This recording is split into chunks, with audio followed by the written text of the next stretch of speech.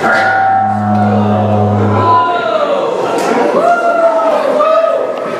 Good morning.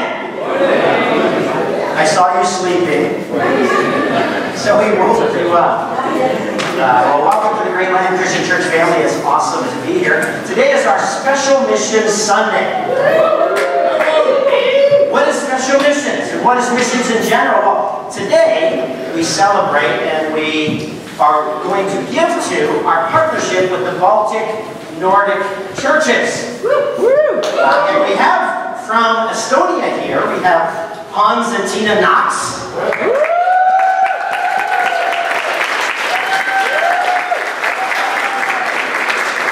Up here in a little bit sharing about the mission and life, you know, in Estonia, which will be really incredible. But the real question is, what is missions?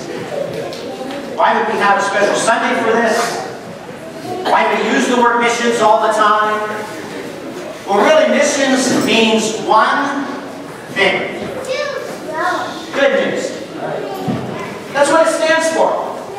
The mission is all about good news. Now, who here doesn't love good news?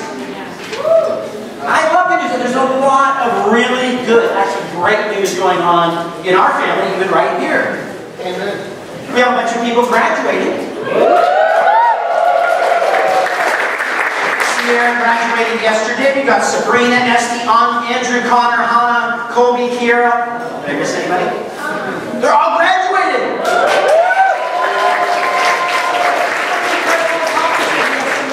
Coming up. We have Evan and Karina in Fairbanks next week. Then we have, let's see, Lawrence and Sabrina after that. Then we have Byron and Michaela. And then it just keeps going with Michael and Kiana. Like, it's pretty incredible. So many great. We had some babies in the family.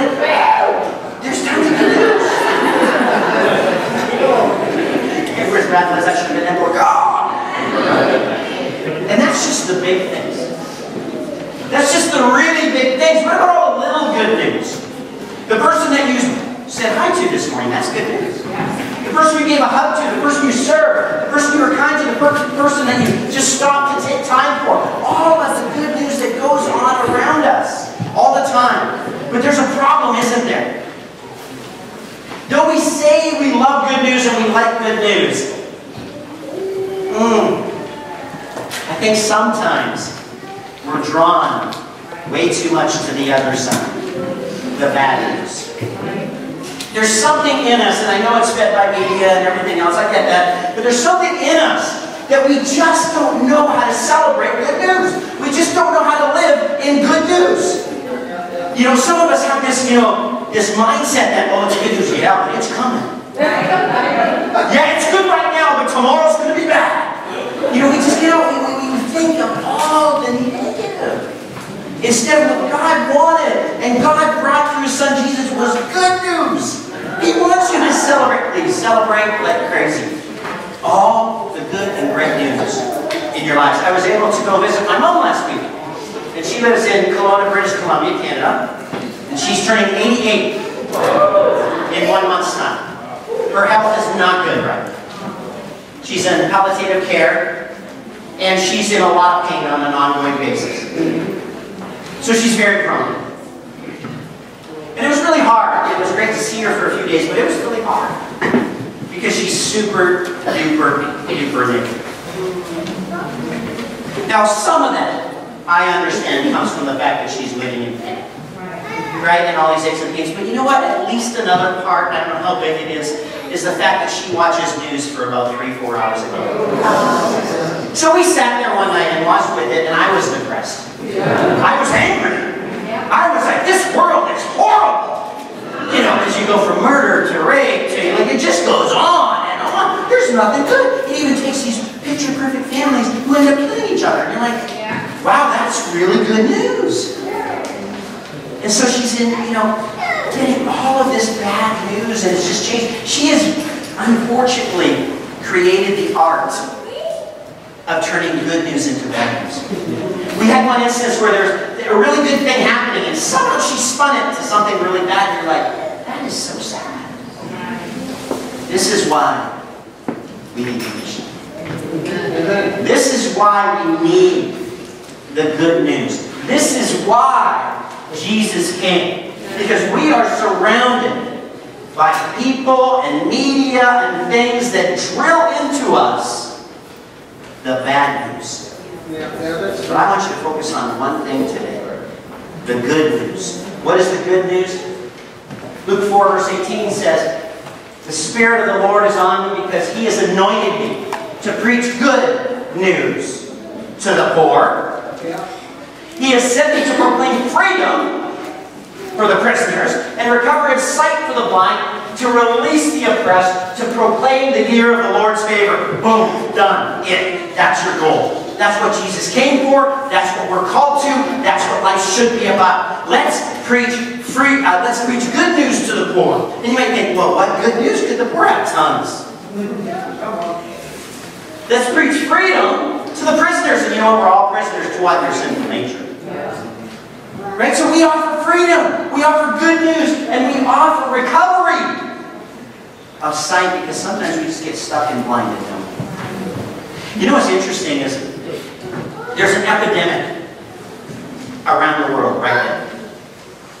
It's an epidemic that it doesn't matter if you're in the Baltic Nordic countries or if you're in North America or if you're in Africa, South America. It doesn't matter. This epidemic is all over the place, and it's more prevalent actually in the first world countries.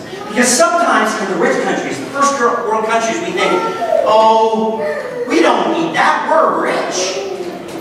We've got everything. And it's kind of true. But we've got something else as well that a lot of other countries don't have in the same magnitude. Do you know what that is? It's kind of like ungratefulness. It's loneliness. Loneliness is a worldwide epidemic, especially in first world countries, especially in cities. They say, and studies have proven, that loneliness is the equivalent to smoking 15 cigarettes a day. It affects your health, it affects your outlook, it affects the way you approach your life, and it affects your longevity. And there are lonely people all over the place. There's organizations in different countries that are specifically focused on this now. It's ironic because the biggest problem, like I said, is in the cities. You would think surrounded by people that you wouldn't be lonely, but in fact you're more lonely. The speed of the cities. Most of the condos and the townhouses are bachelor suites or one bedrooms. People living 300-400 in a building, and they're super duper lonely. That's why Jesus came. See, that's the good news. And so when we're rich and famous and have all these beautiful things, remember, you cannot escape that. We cannot escape loneliness. Why? Because we're horrible at something. What are we horrible at? Relationship. We're horrible at it. You know it and I know. Oh, at first it's always super exciting, right? Talk to any newlywed. Oh, they're so cute. They love each other. Give them a hug. Give them a year. Give them, and so when we start to irritate each other because we're sinners and we make mistakes and we make messes, then what happens? We don't like each other. We move on and move on. And then you think, man, I'm so glad I'm alone. And then before you know it, I'm lonely. You see, that's the incredible thing about God, is He wanted one and one thing only. And He specializes really in one thing only, and that's relationships. A relationship with Him and our relationships with one another. That's the Bible you've just read. It's over and over and over again. You desperately need a relationship with Him. His grace, His mercy, His forgiveness, His reconciliation. Why? Because it's awesome. And then we can turn around and actually grant that and give that to each other. And have the fulfilling, meaningful relationships that we all want. Ask anybody in the world, I don't care what they have or don't have. Ask them what they really want and really need in their lives. And they will say relationship. Over and over again, they will say family. And that's what God provides. That's what He brought for us. That's the good news. That's the cross of Christ. Is that we do not have to be lonely. In Acts 14, verse 15, it says, "Men, why are you doing this? We too are only men, human like you. We are bringing you good news, telling you to turn from these worthless things to the living God, who made heaven and earth and sea and everything in them." So what's the worthless things. What is Paul or what is Luke in his writing here directing us to do? Turn from the worthless things. What's the worthless things? All the materialism, right? All the things that we think bring us happiness. And you know what? This is our problem. They do bring us happiness. For a moment. And that's our society. That's who we are. We want the moment. I want to be happy now. I want to be happy in this moment. I want to be happy now. So you know what? I'm getting that iPhone XRZ2. Because it's new. And it's going to bring me that happiness until the new one comes out. I'm going to get that new car. I'm going to get that new job. I'm going to get that money. Oh, no, I know where to get it. That trip. And you know what? That trip always makes me happy. Until I come home. Or a week back at my job. See, it's fleeting and it's worthless. Travel, go ahead. Do those things. But don't ever fool yourself thinking that that is what will bring the contentment, the peace, the inner need that we all have. There's only one thing. It's God. It's our relationship with Him. When we truly can graft onto that, then and only then will our needs truly be met. That's what He brings. That's the good news, guys. We can't remind ourselves enough. Because each and every day you're tricked, you're fooled, you're sucked in to the worthless things. You know, I think of graduation time. It's a great time, isn't it? But you know what happens after graduation for many families? Divorce. It's the highest divorce rate in the country right now. Empty nesters. Why?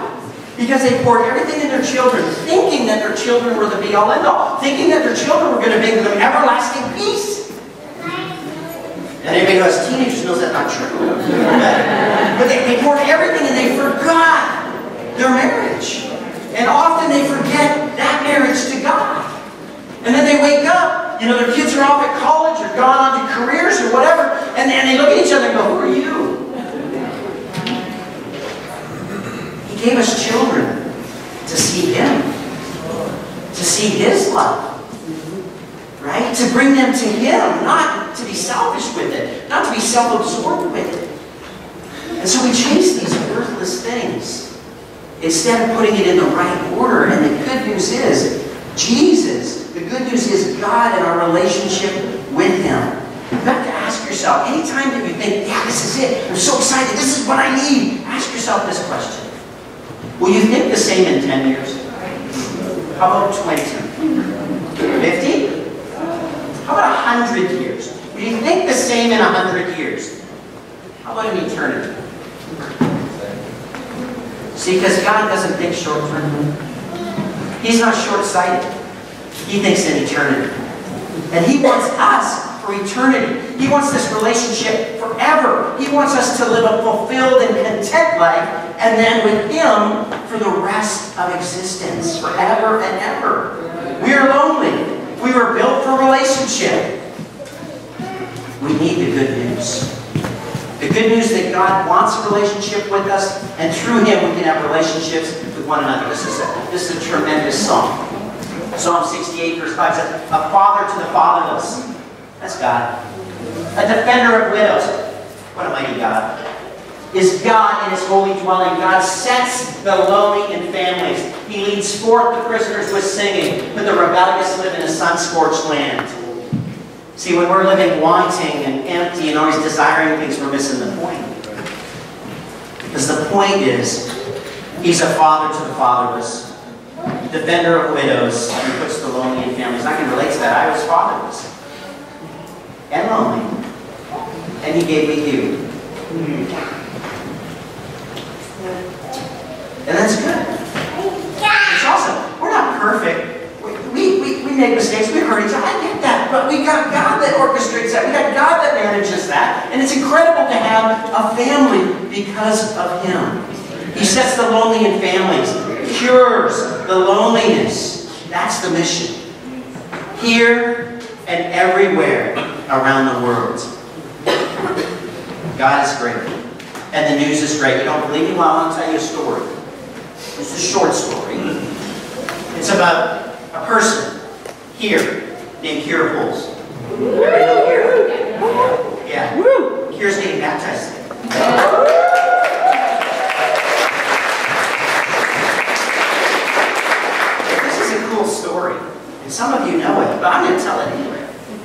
Kira Poles was an orphan in China. Everybody know where China is? A long ways away from Alaska. So she's an orphan in China, and there's this single woman who wanted a family. Her name Pam Poles. And Pam decided that she was going to adopt, and she adopted Kira and then later Katie. And so she brought them into her family.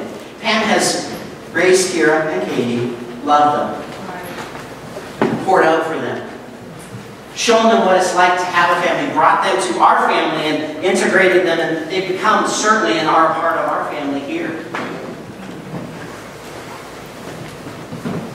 From an orphanage in China to a family in Alaska. And today, Kira gets adopted again. Kira goes from orphanage in China to the kingdom of God. That's incredible. Like, that's so inspiring. That God put all of those pieces in place so that Kira could have a relationship with Him forever. That's good news. That is great news. Because I asked Kira, I had to talk with her, and I said, so, I want you to picture this. Where would you be if Pam hadn't come along? Where would you be if your mom hadn't adopted you? And I want you to think of the same question. Where would you be if Jesus had not died for you? Where would you be if He didn't save you? Where would you be without your relationship with Him? That's the good news. I don't even want to think of where I would be, or what I would be, or how I would be. Because it would be a real mess. I know I'm a mess, but I'd be a real mess then. And it's important for us to realize that, to think about that. Where would I be without the grace of God, without God and His love and what He has done for me? The mission that God gives us is so incredible. To bring good news. In a world that fixates, like I said, on bad news. Romans 10:15 says, and how can they preach unless they are sent? As it is written, how beautiful are the feet of those who bring good news. You guys have beautiful feet.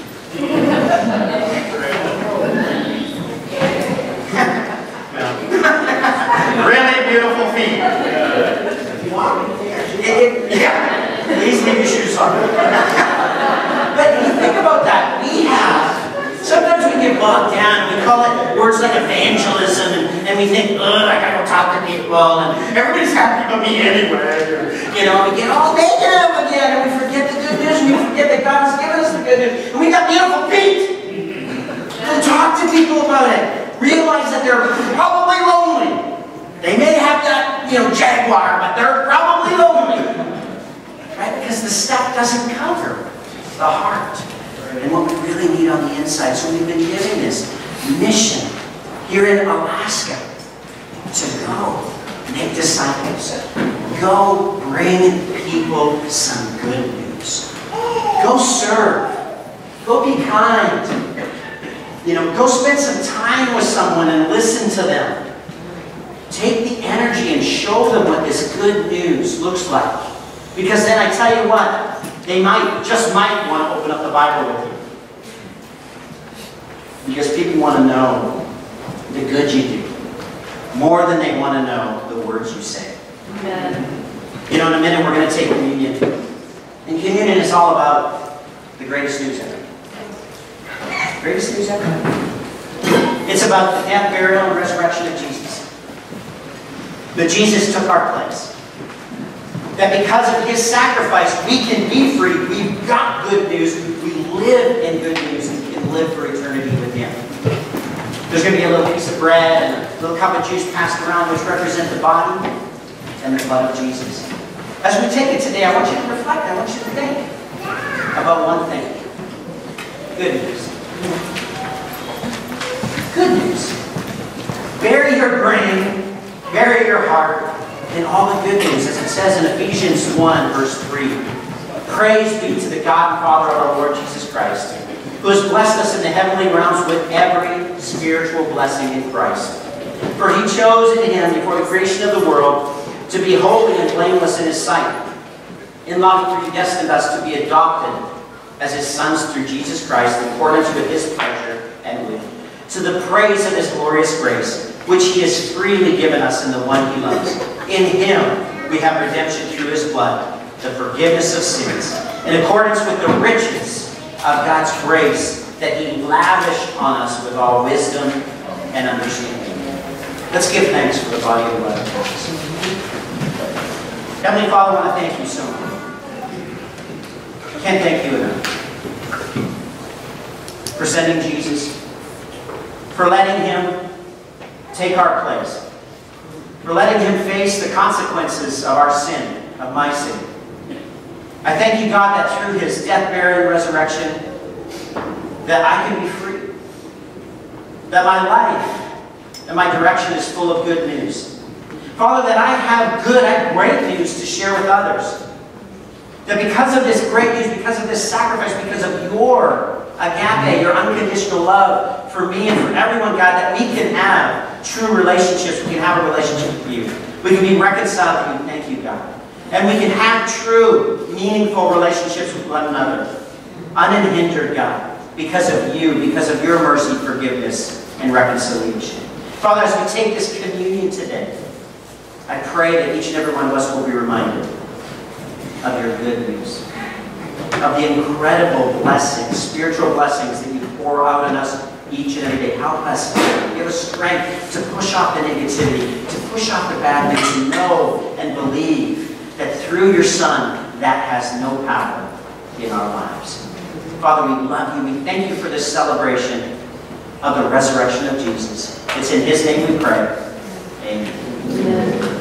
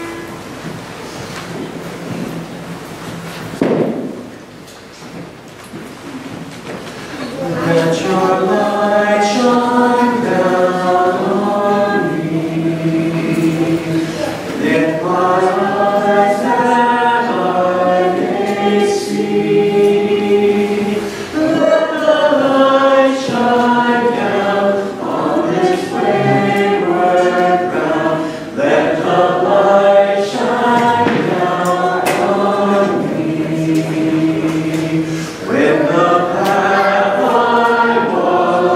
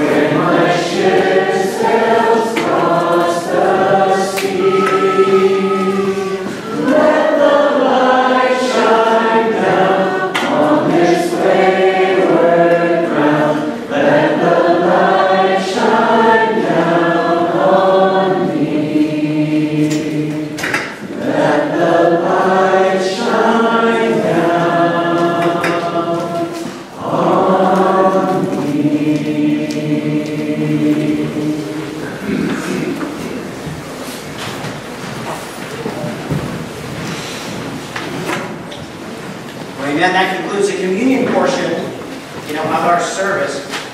And of course, we were talking about good news.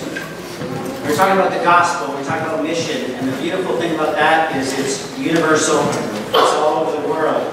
And as Mark 16, verse 15 said, it said to them, "Go into all the world, preach the good news to all creation." And so we have our little corner of the world, but we've got, the whole big world. And we're so excited today to be able to have Hans and Tina here from Estonia to share with us about the good news over there. So I'm going to invite them up. Come on up, Hans and Tina.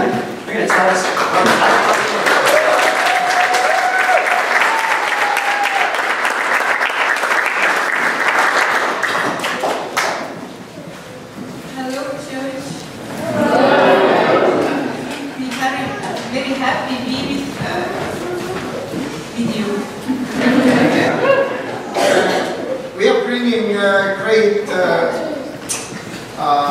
news from Tallin, Estonia. Yeah. So we are very happy to be with you guys. We spent time with different couples. Thank you so much for every second you spend with us. Great to be with you. Actually, what I want to share is about my little story, and this is not me. It's all about God. How God took me out of this world and put me in His Son's kingdom. Yeah. So Ephesians 2 says, "Remember that at time you were separated from Christ, excluded from citizenship in Israel, and foreigners to the covenant of the promise, without hope and without God in the world." I grew up during the Cold War, behind the Iron Curtain in Soviet Union. Maybe the young people doesn't heard about Soviet Union, but there was a Soviet Union which was formed after the Second World War. I grew up in a small village in Estonia, without any hope. I couldn't see any believers around me. We didn't have any Bibles at home. There was no hope for me. But somehow, I don't know how, God put me to my heart the dream to just move to the West. I don't know. I spoke to my parents every week if I had a chance to escape from my country. So I leave my country, I move to the States or Canada or wherever. And it took like 20 years to me to fulfill this dream. I was a soccer player, and we went to Finland to play soccer, and then I bought a ticket and flew over to Stockholm. Then I kept from Swedish government to promise to stay and work in Sweden, and but I understood really quick that wherever I go, my character and my sins are with me. So I could read my sins because I changed the circumstances. Right. But it was amazing how God works, and there was one young lady invited me to the church in 1992, and the brother who we had contact with after first service, we spent the whole night together, and we spoke about mission and to do good to people. And this actually, what you are doing here, this part of the mission touched my heart. He spoke about India, he spoke about different churches in Russia. They opened it recently. I have had no idea about ICOC or this movement, or he told me just next morning, just go to this Christian bookstore and buy this Bible and start to read. So I did this, and 2 weeks after this I was like baptized. So I didn't have faith, I just, you know, God took me and gave me faith, gave me hope, gave me promises, give like everything what I needed. But God had even bigger plan for me than I could imagine. So it's about a year after I was converted, they had like plans to plant a church in Tallin. This Tallin was the first planting in the Baltics. And in Scandinavia there was already churches in Helsinki, Finland, Stockholm, Sweden, Oslo, Norway. Yeah, of course Copenhagen was planted in 1990. I lived, while I was a disciple, I lived my comfort life in Sweden. So I thought I feel good here, and I don't want to go back to Estonia. So, but God took me kind of retreat we had with the brothers and sisters in Stockholm, and I was teaching about Ezekiel, and I just want to read this passage, what touched my heart, and this is Ezekiel 33. The word of the Lord came to me, Son of man, speak to your people and say to them, when I bring the sword against the land and the people of the land, choose one of the man and make him their regiment. And he sees the sword coming against the land and blows the trumpet to warn the people, and so on. And this passage touched my heart so much, I repented in 5 seconds. So I went to the brothers, I told them I want to go. And yeah, we had like a team with 12 people, 12 disciples, and Flemings were with us. And that was amazing. It will be like, this summer it will be 25 years ago. And the church in Tallin is about the same size. We have 100 kids to take care, to teach them. So, yeah. I remember this is all about God, not about me. God took me out of my dark place without hope, without... I would be dead if God took me this time. I'm really appreciating His grace and His mercy. Of course, sin is universal everywhere. We are sinners, you are sinners. We have to keep the fight against sin. So, thank you guys inviting us here. It's a great pleasure to just meet you. And I really hope, you know, as we see you, I hope really our kids can come over and see you and get encouragement from you. We love you so much. Thank you for inviting us.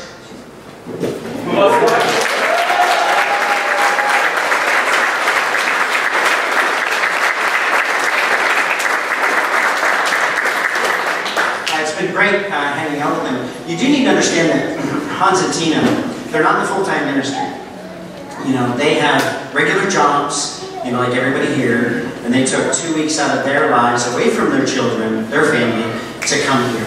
You know, and that's what this special missions is all about. It's a way for us to give.